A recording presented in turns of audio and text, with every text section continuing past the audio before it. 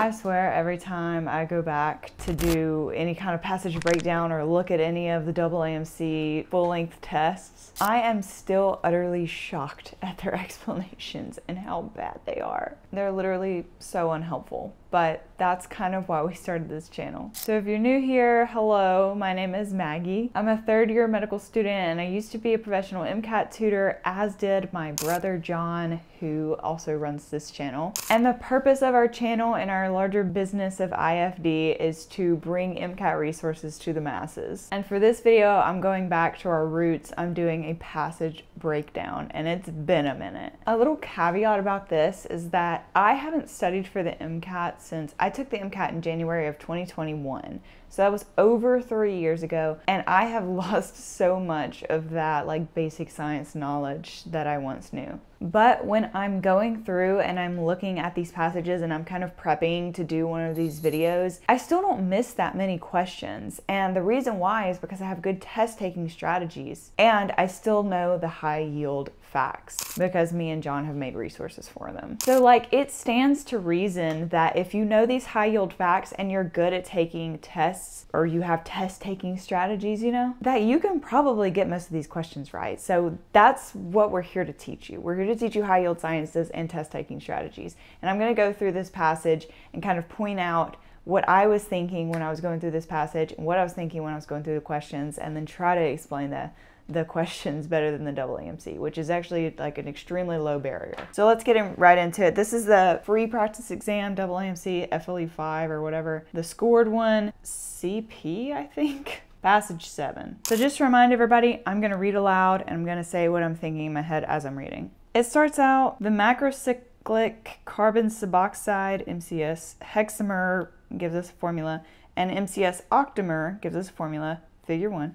Were determined to be sodium pump inhibitors. I apologize for this quality, it's a little blurry. But when I'm going through this, so we have our strategy on our strategies playlist called flowcharting, and then we have another one called foreshadowing. So I'm basically gonna do both of those as I go through here. When I see sodium pump inhibitors, it's talking about this MCS, hexamer, octamer is sodium pump inhibitors, I'm immediately thinking of inhibition, competitive inhibition, Michaelis-Menten, like, you know, Lineweaver-Burke, like all that kind of stuff. I'm also thinking about sodium pump stuff. I'm thinking about plasma membrane. I'm thinking about gradients. I'm thinking about the different type of pumps, the Symport, whatever. Like just because they mention the word sodium pump inhibitors, they're not gonna ask you, they might not ask you about this. They might ask you about any of the range of things that I just mentioned. And so you need to be opening your mind to all of those things and constantly thinking about, how could they ask me about these sodium pump inhibitors?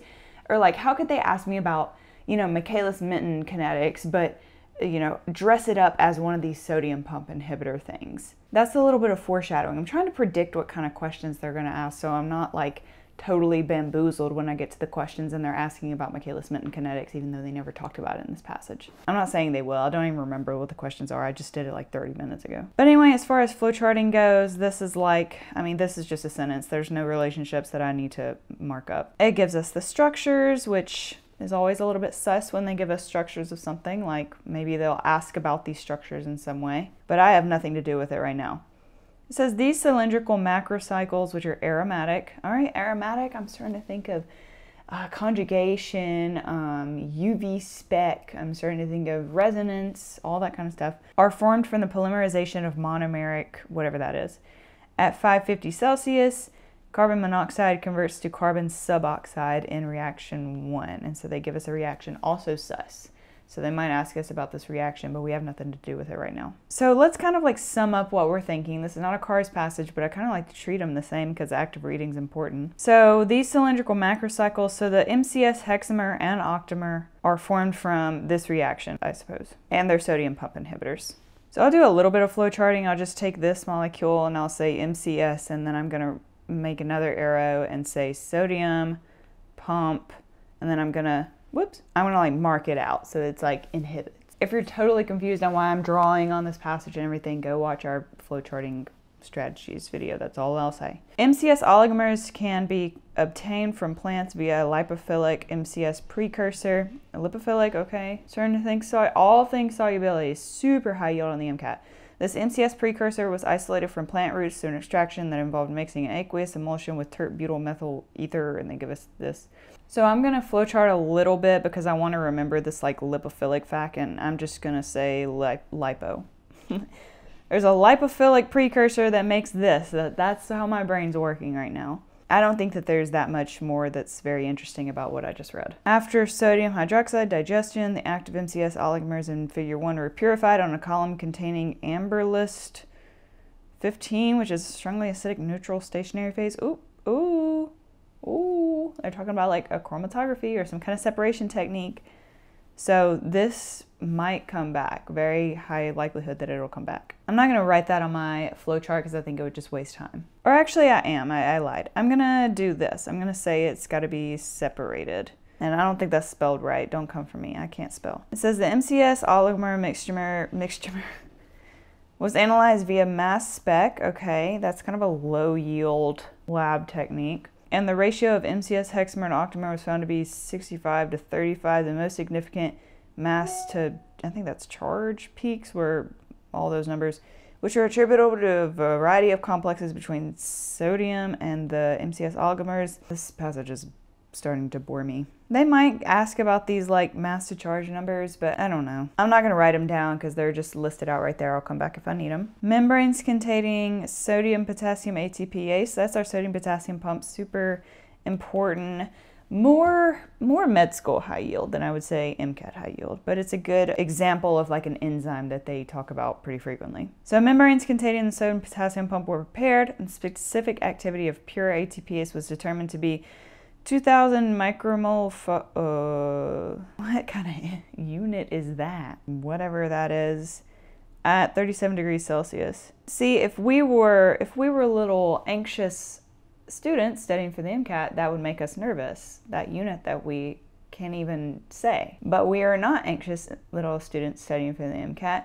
We are confident students studying for the MCAT, so we're just not gonna care about that. That doesn't matter. There's some PhD out there that knows what that is, and we are not them, and so we don't care. The ability of the MCS oligomers to inhibit ATPase was determined by monitoring the specific activity of the ATPase at various MCS oligomer concentrations. When those inhibition data were fitted with the Hill function, the resulting coefficient was 2.56. Ooh, Hill coefficient.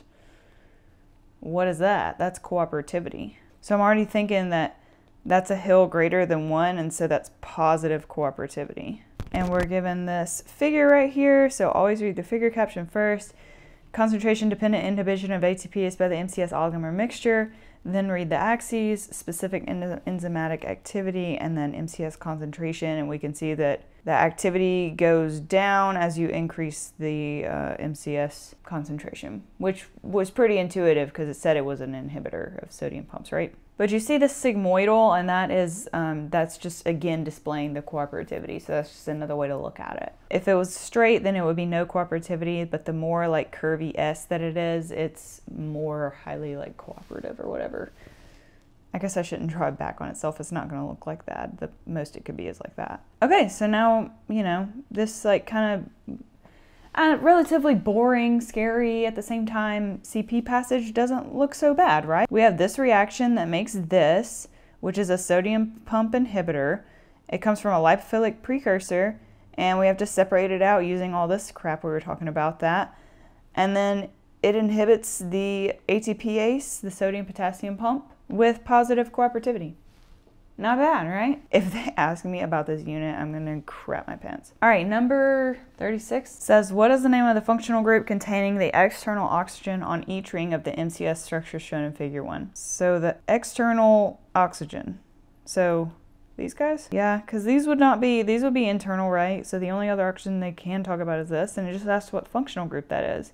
So that's a ketone, right? You can like barely tell with this freaking quality, but that's a double line, so it's a ketone. What would it be if the oxygen was there was an oxygen right here? It'd be an ester, right? Because an ester is like an ether plus a ketone. That's kind of how I think about it. Anyway, yeah, that's pretty straightforward, just a ketone. Definitely got to know your functional groups. So, right, this is an aldehyde if it has a hydrogen on the side, and then Y'all know what a carboxylic acid is, and then I just showed you what an ester is, and then a ketone is just the R to R, of course the R's being carbons, and then the ketone. The next one says, based on reaction 1, when 1 atmosphere of CO completely reacts to form carbon suboxide at 550 Celsius in a sealed container, what's the final pressure in the container? Okay, so we're talking about pressure. Let's go back up to this reaction. So, okay, I think I can see how they're trying to confuse us. Definitely take note of the 4 in front of the CO here. So what this tells us is that we have 4 moles CO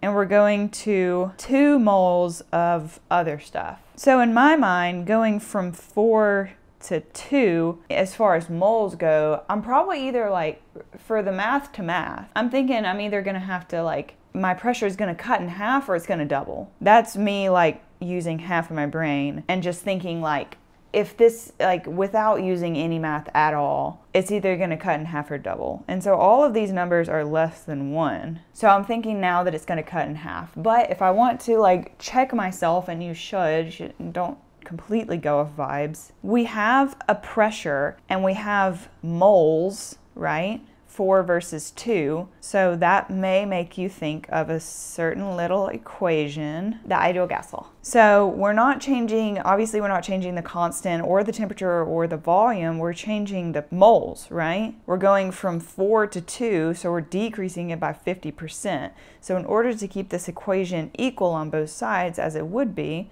when you're not changing temperature or pressure, you're gonna have to decrease your pressure by 50%. And so you would go from 1 to 0.5 atmospheres. So this first question was making sure that you knew your functional groups. This one was making sure you knew the gas law. But you see how they can dress them up and make them sound so sciencey? That's why we gotta like simplify the question down, and we got to like use logic, reasoning, we've got to hold on to units, we've got to do all these little tricks to make the MCAT easier, because they make it so complicated, which is reasonable. They're trying to weed out the smartest of the smart, which is you. The next question says, in which phases will the MCS precursor be predominantly found after the extraction step? The MCS precursor will. So I'm going to go back up to the passage and to my flowchart.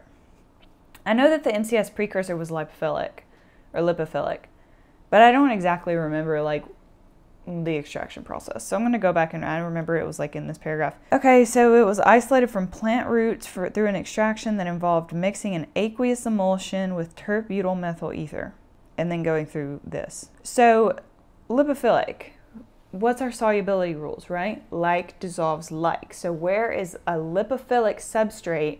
If I mix it in with an aqueous solution and some ether, where's it going to go? It's gonna, the lipophilic is gonna go to the lipophilic. And this is something that you should just know, put it on a flashcard. Ethers are like hydrophobic, lipophilic, whatever you wanna say. Regardless, you know it's not gonna go in the aqueous, right? So let's go down to the answer choices. Is it gonna be found in the aqueous layer? No, it's a lipophilic. It's like dissolves like. It's gonna be found in the tert-butyl methyl ether layer. Yes, ethers are lipophilic. C, it's gonna be distributed equally between the aqueous and the methyl ether. No. Why would it be distributed? You know, it's like dissolves like. It's not going to go in the aqueous layer, period. Form a precipitate between the aqueous and tert-butyl methyl ether layers. If you know that ether is lipophilic and like dissolves like, then you would not want to pick this either. So you would go towards B. Based on figure 2, what is the approximate Ki? You can hardly see this. It's Ki of the MCS oligomers. The passage never mentioned Ki. When I think of K, I'm thinking one of two things. I'm thinking products divided by reactants, which is what most of your K is going to be. That's what your Ka is. That's what your like KSP is. The lighting is terrible. But the other option for K is like Km. And Km, I like to think of that. That's the Michaelis-Menten constant. The Michaelis-Menten thing. And that is the concentration of substrate at half Vmax. Now, if we're looking at figure 2, like how am I going to figure out if they're talking about products over reactants or something more akin to Km? I'm going to go back up to figure 2. They want me to look straight up at this. Is there any products or reactants like amounts that I can look at? No. Is there anything that's reminiscent of like Michaelis-Menten graphs or like enzyme kinetics graphs? Yes. We have enzymatic activity over here, which is like exactly how it is on a Michaelis-Menten graph. And we have concentration on the x-axis, which is exactly the same again. If I'm taking my knowledge of what Km is, I can take it and put it onto this Ki variable that I've never heard of. And if you have heard of Ki, that's, you know, even better. But if you haven't, like I hadn't, then you're gonna have to like figure out a way to extrapolate this knowledge and put it onto a new variable. So if we're looking at 1/2 of Vmax, or the Vmax, you know, the Vmax of inhibition, right? Because Michaelis-Menten is looking at how enzyme takes reactant to product, or substrate to product. This inhibition is going to essentially prevent that process. So this would be our max inhibition, right? We're like hardly getting any enzyme activity of the ATPase. Down here, this will be max. So what is half of the maximum? That's right here. So if I'm looking on this plot, then I can say, well, what is the MCS concentration at half that? It's about this little dash right here. So what would that be? That would be 0.01, this will be 0.02, 0.03, so 0.03 micromolars. So if I'm taking this, then I know that micro is times 10 to the negative 6, but all of my answer choices are in nano, which is times 10 to the negative 9. So I need to move over a little bit, and move over to the right, 1, 2, 3. That gives me 30 times 10 to the negative 9, which is B. I hope that made sense. All I did was try to figure out what Ki is by seeing what information I had. I decided it was probably analogous to Km. I took the definition of Km, came up with like the half of the Vmax of inhibition, found the concentration of the MCS, and then just converted like scientific notation, and that's how I ended up with B. Okay, this video is getting a little long, so I'm gonna wrap it up. Based on the reported Hill coefficient, in what way do the MCS oligomers affect inhibition? And this is a good one to end on, because we actually already talked about it up in the passage, which is a great example of foreshadowing. And yet another plug for you to go watch the strategy videos on our channel. This is my cat Coco, if you're new here. So as I said, a Hill coefficient of greater than 1 is gonna be positive cooperativity. If it's less than 1, so if it's like a decimal place, then it's gonna be negative cooperativity.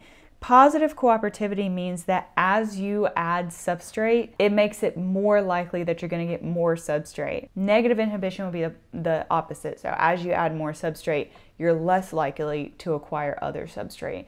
It's most commonly talked about in hemoglobin, and I think that that's a good kind of schema to have in your brain about how this works, because it's the only thing I think of when I think of cooperativity, but I don't need another example because hemoglobin is such a good example. And if you're curious about how that is, you can get our ebook or our eCourse. It's in our hemoglobin and oxygen desaturation curves chapter. So based on the Hill coefficient of 2.36 or whatever it was, how does the MCS oligomers affect inhibition? You just got to choose the answer choice that is the definition of positive cooperativity. So that's A. Don't let this little last part leading to inhibition like trip you up. The whole point of the MCS oligomer is to inhibit ATPase. It's not like the binding of the MCS to the ATPase is inhibited. That's actually like the opposite. It's not inhibited. It is like it's promoted by the binding of MCS. But since MCS is an inhibitor, it's kind of like you got to think about it both ways. But don't let that trip you up. Okay guys, that's all I have for you today. I hope that was helpful. We may or may not be back on the passage breakdown grind, but I thought that I should get one out there because I literally haven't made one in so long that wasn't a cars passage. But all right, I will see you guys in the next video. Bye-bye.